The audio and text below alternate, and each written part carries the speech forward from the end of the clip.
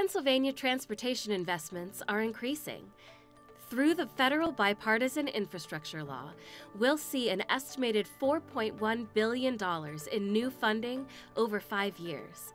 That's important because PennDOT is responsible for 40,000 miles of state-maintained roadways and 25,400 state-owned bridges in our transportation network.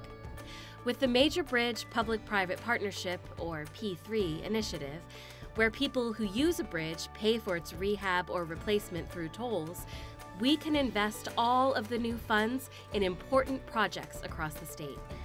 However, if new federal funds have to be used for the Major Bridge P3 initiative, that means fewer improvements across the state. And that's for the next 5 years. Find out more about the Major Bridge P3 initiative and PennDOT's work to find reliable solutions for transportation and the future of Pennsylvania through PennDOT Pathways.